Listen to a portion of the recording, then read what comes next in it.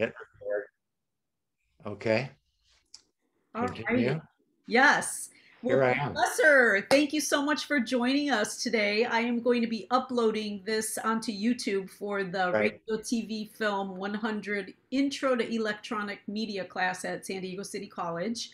And this is a great class because we get to kind of dabble into different areas. And you are a distinguished professor emeritus from San Diego State University, over 30 Yeah. years of teaching, but you also have a prior history, a work Yes, I do. history. So tell us a little bit about that. Just, keep it short, but tell us in an Right. oral. Well, I joined the FCC years ago as an attorney advisor to the general counsel, and then became the legal advisor to the chairman,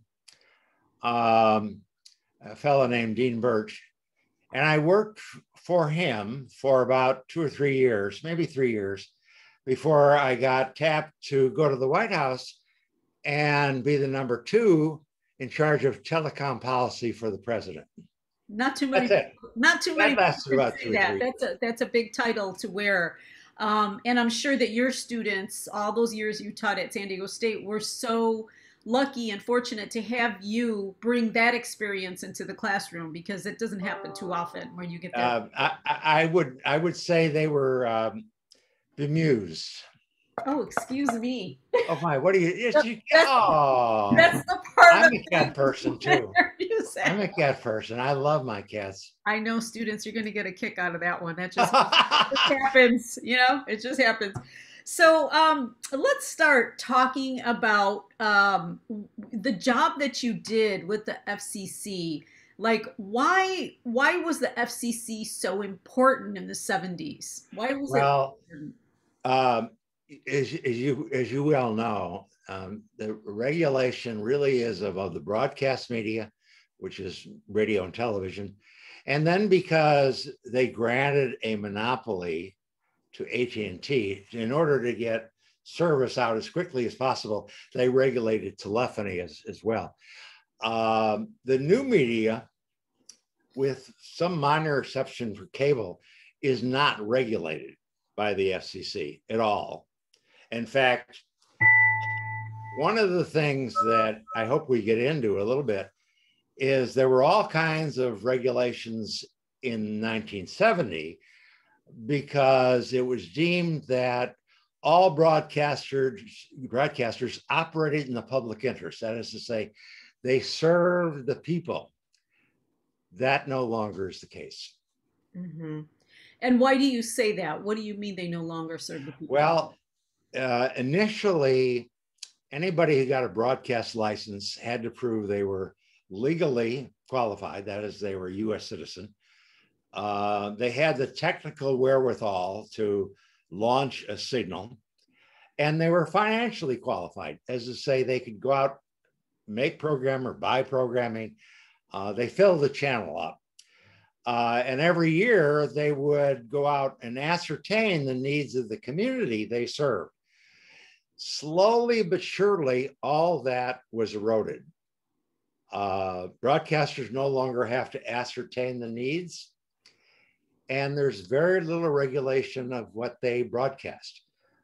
For example, in the early days, broadcasters had to really not only serve the people, they couldn't put on programming that was too one-sided. Mm-hmm. They couldn't put on programming that was biased in any way. They had a complaints and compliance bureau, so anybody could file a complaint. All of those regulations, including something called cross ownership or multiple ownership, how many stations one broadcaster could own, got eliminated. Mm-hmm. The fairness doctrine was eliminated. The regulation of content was totally demolished. Under the First Amendment, it was said that any broadcaster could say whatever they wanted, whenever they wanted. Wow. Well, that brings me to some other questions that I know I have, and then the students also sent some questions in, so I'm going to ask you. about them. When you talk about fines, they just had an assignment where they had to literally look up some of the files. They chose a station and they went digging in the files, which are all public files. A lot of them, just Yes. like when I was their age, didn't, younger, didn't realize that you could do that.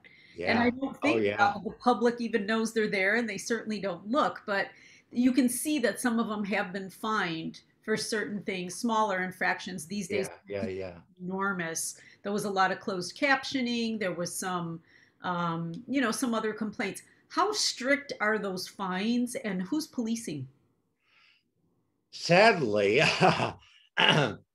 one used to survey the files, and they would what's called file on top of a broadcaster, because it was felt that if the broadcaster wasn't serving their community, they could lose their license. That no longer exists. So I don't know if anybody's lost a license in years, probably 30 years. It used to be that if you were an advocacy group, as there was a parental group, an abortion group, a no smoking group, that you could scour the records, look at the programming, and file a complaint, which usually resulted in a fine, if not the loss of a license. That was eradicated as well. It's very rare that the commission will revoke a license. I mean, I don't think any license has been revoked. It's also very rare to file a complaint that says this broadcast station is only pro-abortion. Doesn't matter. It used to be that there was a bureau, the same bureau, that measured how much you broadcast for and against, and you had to show both sides of a controversial issue. That too is eliminated. Well, I Because, think, I mean, if you look at a couple of, One America News, or you look at Fox, or, in some cases, people would say MSNBC, yeah. you could see where that certainly is not the case anymore. Sadly, no. Now, part of the reason they say, apart from the First Amendment, is that there's so many other outlets competing with broadcasting that don't fall under any regulation at all.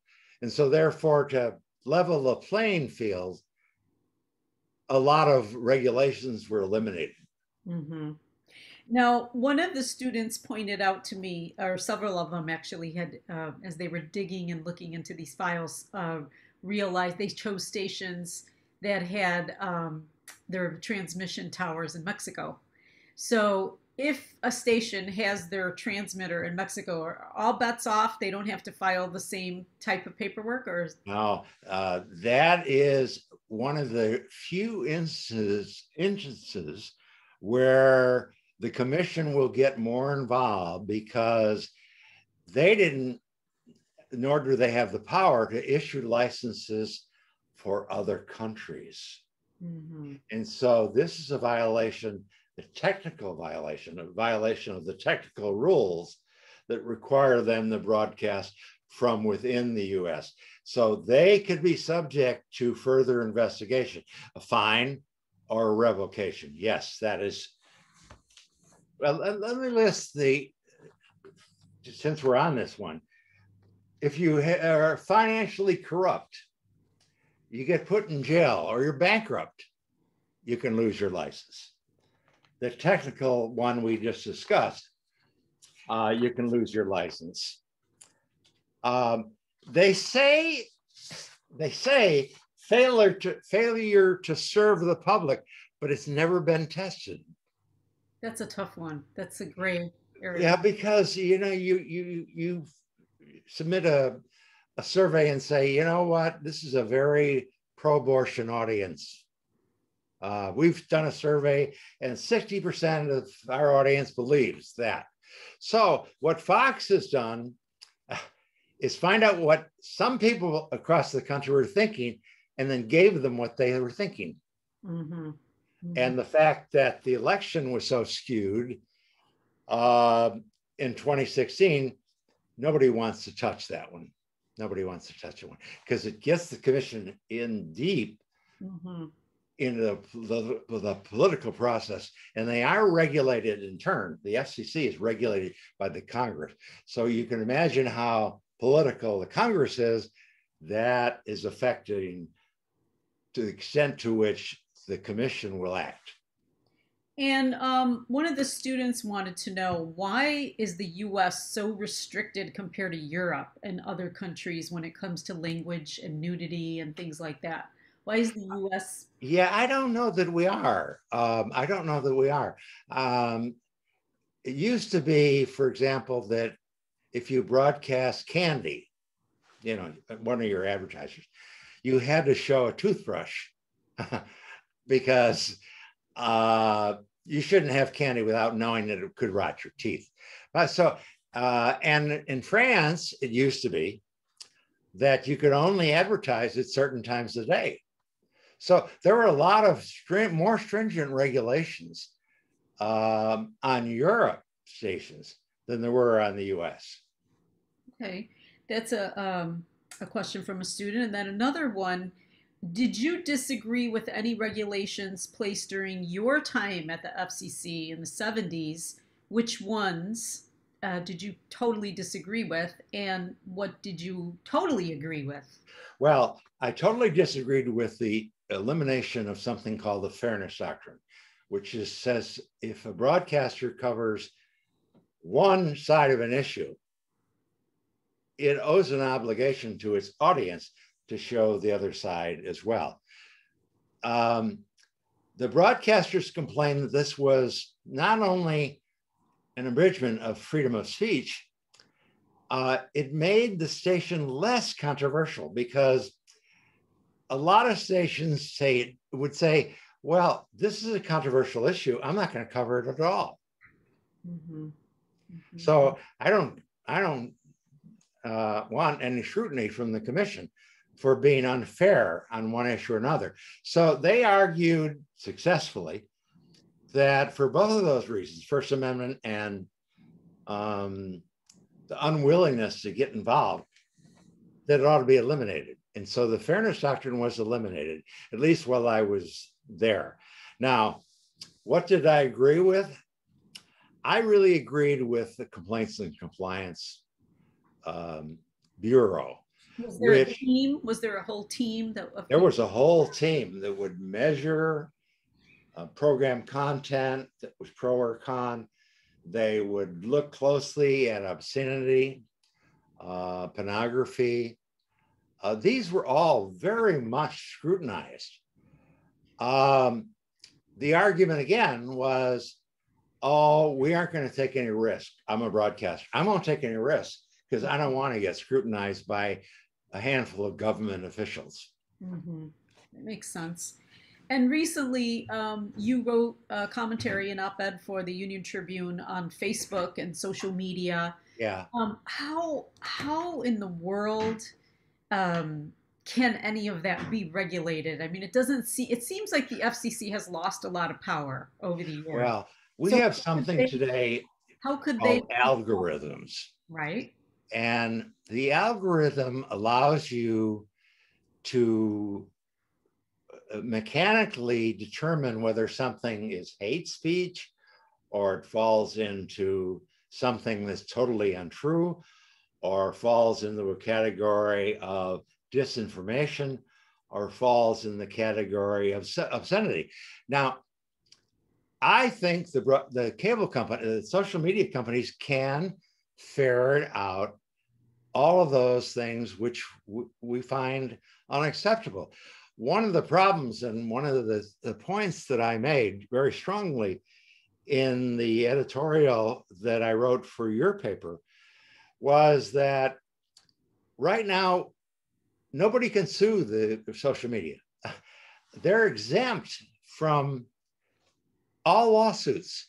And the Congress 25 years ago was worried that maybe social media, Facebook or whatever, the internet would be overly scrutinized and it wouldn't develop as it should be.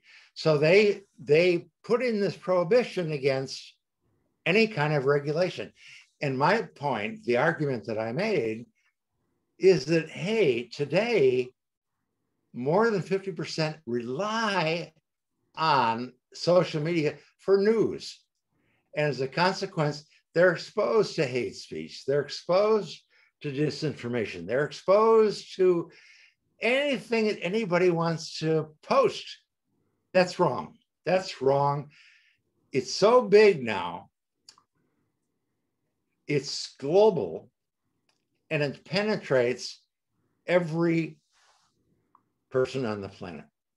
And they've simply got to step in and eliminate that section which regulates them, and also begin pushing them for self-regulation, which they can do because of algorithms. And if you've noticed, for some strange reason, Facebook, among others, are posting ads, and your paper, others, saying we should be regulated. Now, you might say, well, why are they asking for regulation? They want to be part of the solution. They know it's coming. Eventually, it's coming. Yeah. Now, if there were regulation, though, again, with the FCC having shrunk and not gotten bigger, oh yeah, should that be the responsibility of the FCC to oversee these social media companies, or do you think that's an entirely different new wing of the government? Not completely. I think the Congress has to bite the bullet and say these things are not allowed. Mm-hmm. In other words, set some overall generic standards for proper behavior, and then allow, which they don't now, allow people to complain, allow people to file suits, give more power into the hands of the public, which are, as it is now, their hands are tied. And what do you think the future of the FCC is? Well, I don't think we'll ever eliminate it. In fact, kind of a joke, once you create something, it's never eliminated.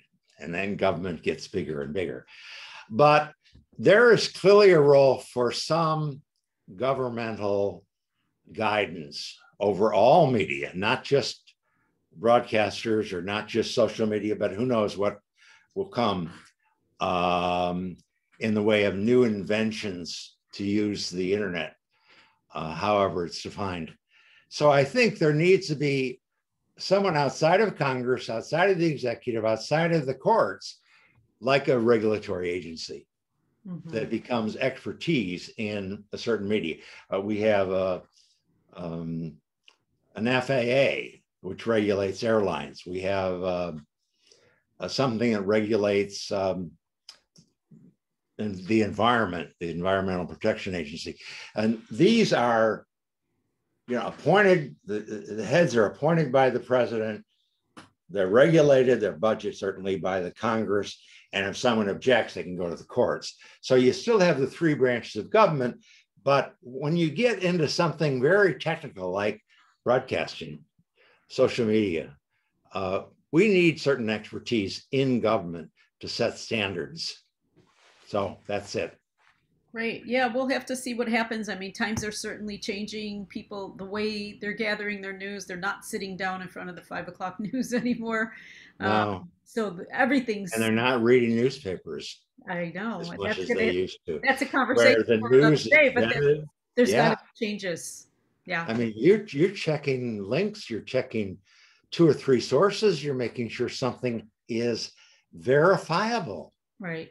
Which is very hard. It's very hard to do that now compared to the way it used to be. So, well, Professor Emeritus John Eger, thank you so much. Oh, Laura, so good to see you. You look great, by the way. Oh, thank you. You're so you're obviously enjoying your.